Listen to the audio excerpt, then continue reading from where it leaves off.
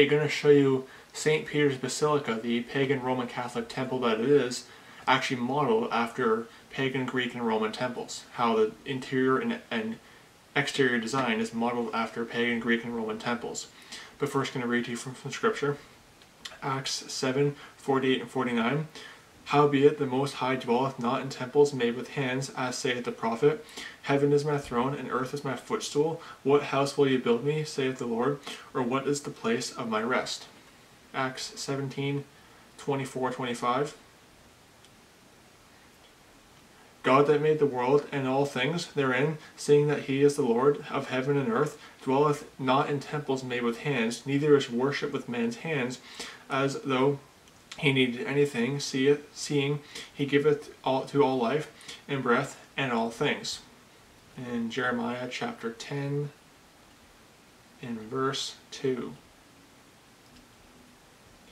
Thus saith the Lord, learn not the way of the heathen, and be not dismayed at the signs of heaven, for the heathen are dismayed at them.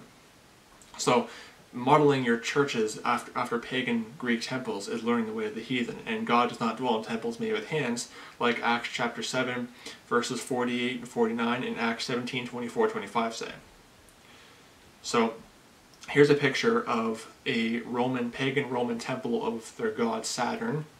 It's basically a Saturn temple, and you see how it has basically that big dome at the top, and very, very interesting.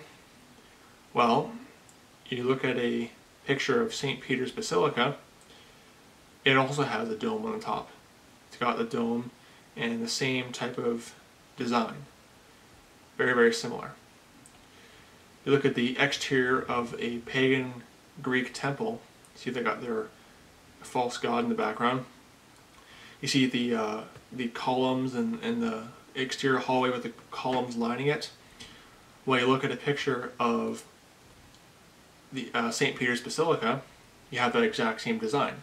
You have basically the altar at the front, just like in the temple. You have the big thing at the front of the hallway, and then you have the hallway leading down to it with the exterior columns.